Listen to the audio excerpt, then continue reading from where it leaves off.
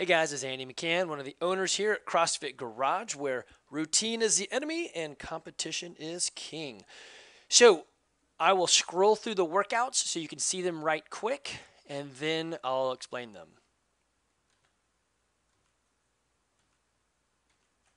So all of those who just want to see exactly what we're doing, there you go. You can jump off this video. For the rest of you guys who would like to know why we do what we do, here it goes.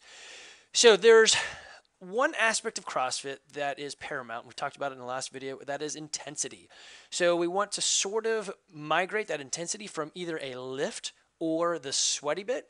You don't necessarily want to have two intense parts back to back, though some of us can handle that. So we try to kind of like modulate that a bit. Now we also know that there's no better way for the coaches to watch your form and correct you than to lift slowly. So we always have a lift, or not always, but we have a lift in there. For that reason, we are following Mark Ripeto's starting strength scheme, which is a 3x5 for the most part. We have it highly modified because we have too much volume with CrossFit. But here we go. On Monday, 13-minute AMRAP. That stands for as many rounds as possible. You will do 13 thrusters at 55% of your 1 rep max, and then 13 burpee pull-ups. So you'll do a burpee and then jump up and grab the bar for a pull-up.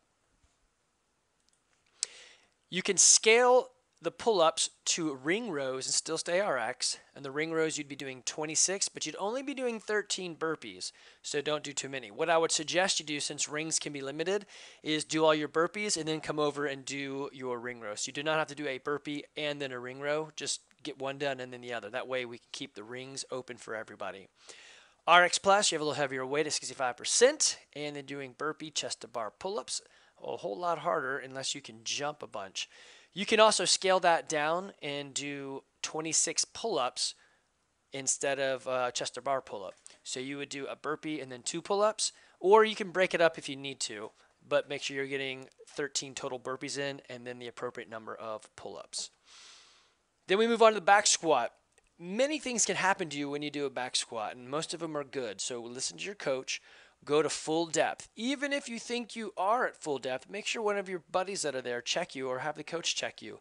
You will do a lot for your body by getting to the right range of motion. So make sure the coach is watching you.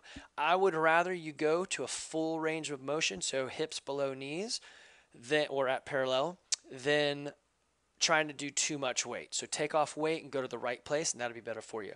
If you have time, we're going to go into some double under work. We'll be doing a lot of that the next few weeks so that we can get our double unders back and have them in workouts. Then we have another AMRAP. I like the AMRAPs. The reason for that is it gives us that time domain that CrossFit likes, the 8 to 15-ish minutes. So really their sweet zone is the 8 to 12. So we have some that are shorter and some that are longer. And they want you to learn to push through that. So this gives everyone the same push rather than Griffin doing this workout and finishing in 5 minutes and me taking 10 and it being a totally different experience. This gives him a tough workout, especially since there's a percent lift here rather than just a number. So that percent is going to be tough for you. Remember, when you do these percent lists, if you did, I don't know, let's say you do 3 rounds and you did all 9 jerks at so you did, round 1, you did 9 jerks continuous, and then 2, same thing, and 3, same thing. You would come down here to this jerk, either the push jerk or split jerk, whichever one you picked, and right in there 3x9 at that weight. And that'll help Wodify create a better number for you later on, especially if you're new to this. Putting in the numbers down here will really influence your percents in the workout.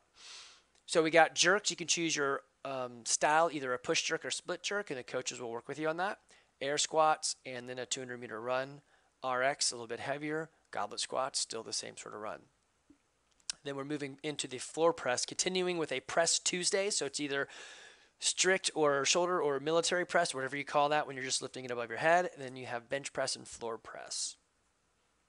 These guys, remember, just for reference, so you can add in your numbers later. 8-minute AMRAP. This one is a fast mover, so it's 8 minutes, and you should be moving continuously. If there is a rest, it's going to be here in the lunge or the sit-up, just simply because you can't move fast enough. Try to nail all 10 push-ups without stopping. Try to do this whole workout. If you've been doing this for about 6 months, here's the time to step it up. Try to do everything without stopping. Move, move, move, move. There's only 8 minutes. None of these movements are going to be completely taxing to you, like, oh no, it's 400 push-ups at one time. You should be able to get through that. RX Plus gets a little heavy with using 2 kettlebells, 1 on each side for your lunge, GHD sit-ups, and handstand push-ups. Notice the rep scheme drop so that you should be able to move through this. Kipping handstand push-ups are totally allowed, so kip away. Remember, on the GHD sit-up, it is a quad explosion more than it is a ab crunch. So try to learn that, get the coach to show you. Deadlift, the intensity part of today is really in this deadlift. This is a fast mover. I don't expect you to be like, oh, my muscles are killing me. You will be tired, but the intensity is really here in the deadlift. Deadlift, you'll be able to move up a lot of weight, still hitting your 3x5. If you have time, the coach is going to show you how to do a back extension. Do 3 sets. It doesn't really matter the number. I want you to go slow with proper technique. Next is a 4-time. Don't usually have these because it becomes a variable on when you can end. Plus, there's double unders in it, which makes it crazy for some people. So you could do double unders or single unders, and then there's a kettlebell swing. You go back and forth, back and forth, back and forth till you finish it. RX Plus gets a little heavier. Spend the rest of the time working on this overhead squat.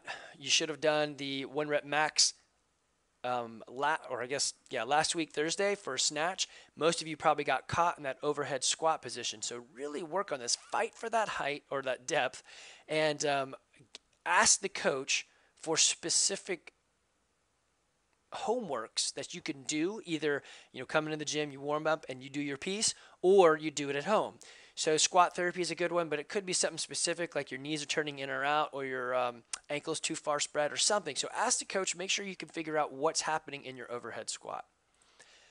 Lastly, another longer workout with some rope climb. So we got 15 minutes, 800-meter row, and then jump off the rower. Either do 10 pull-ups or 1 rope climb and jump back on the rower.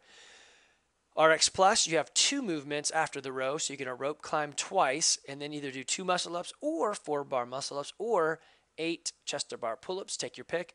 The scoring is done in meters only, so just keep, get on your rower, stay on your rower, and keep it moving. Note, the rower will try to reset itself after about 2 minutes. So if you're not fast enough to get back there, and I think maybe it's 4 minutes, you'll have to check. But if you're not fast enough to get those rope climbs or the muscle-ups or etc. in, and you're going to stand around for a while, you need to remember how far you went and bring a whiteboard and write down your distance, so when it turns itself off, you don't lose it. Or you can, if you got a rest between these two, you can pull the rope a few times and keep it alive. After that, you'll work on your clean and jerk. If you missed the jerk, but you made a clean and it was a sweet PR, then go ahead and enter it down here. But the focus is clean and jerk. This right here is just for an extra.